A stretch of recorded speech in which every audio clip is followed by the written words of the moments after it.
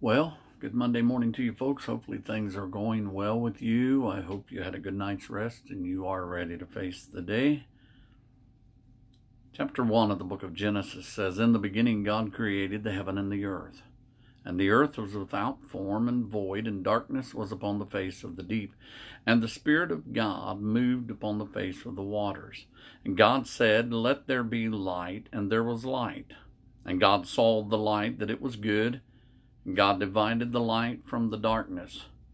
And God called the light day, and the darkness he called night. And the evening and the morning were the first day. And God said, Let there be a firmament in the midst of the waters, and let it divide the waters from the waters. And God made the firmament, and divided the waters which were under the firmament from heaven, from the waters which were above the firmament, and it was so. And God called the firmament heaven, and the evening and the morning were the second day. And God said, Let the waters under the heaven be gathered together unto one place, and let the dry land appear, and it was so. And God called the dry land earth, and the gathering together of the waters called he seas. And God saw that it was good. And God said, Let the earth bring forth grass, the herb yielding seed, and the fruit tree yielding fruit after his kind, whose seed is in itself upon the earth. And it was so. And the earth brought forth grass, and herb yielding seed after his kind, and the tree yielding fruit, whose seed was in itself after his kind. And God saw that it was good. And the evening and the morning were the third day. And God continues to speak into existence. Everything that he speaks, everything that he says appears. I mean, the fish of the sea, the cattle, all those things.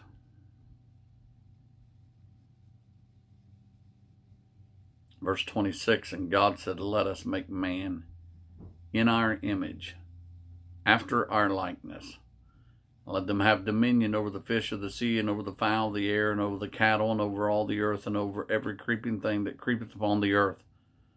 So God created man in his own image. In the image of God created him. Male and female created he them. When he takes the dust and forms the man and breathes the breath of life into him, and he becomes a living soul. If it was not enough for us to see that there's nothing that God can't do when he speaks the world into existence, what about when he takes dirt and makes it talk and makes it walk and makes it a living soul? And if you've never experienced in your own life, what about when he saves a soul? Maybe a Sunday morning, Sunday night, Wednesday night, maybe just a day driving down the highway, and God begins to deal with a person, and they pray, and they are born again, and they are excited to tell somebody about that. The change that takes place in them, only God can do. That's his work, not ours. There's nothing that he can't do. Scripture says he cannot lie. He cannot lie because he chooses not to. That is not an attribute of God. He does not sin. There is no sin there. Well, George, he doesn't remember my sin. He doesn't remember your sin because when you are born again, he chooses not to remember that. He doesn't all of a sudden get dementia or Alzheimer's. He chooses not to remember that. There's nothing that he can't do. There are some things that he doesn't do. And sometimes when people pray and they ask for things and they're not brought out the way they think they ought to be, and they don't receive those, they think maybe it's because God can't. Well, it's never because he can't. Sometimes he just does not. And I don't have an answer for that, because I am not God and I don't see what he sees. but I know there's nothing he can't do. There's nothing, no nothing that my God can't do. He measured the sea in the palm of his hand. The mountain was placed at his command. At the sound of his voice, the sun came through. There's nothing, no nothing that my God can't do.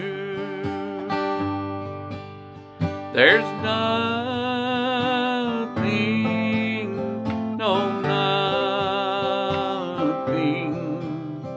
There's nothing that my God can't do.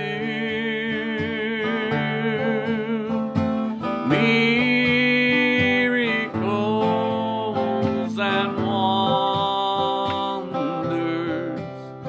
There's nothing, no nothing that my God can't do.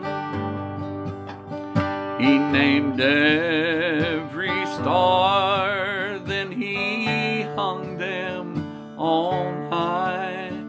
The moon spread its light across God's great sky. And the same mighty God can take a heart like stone, wash it and cleanse it and make it his own. There's nothing, no nothing. There's nothing my God can't do.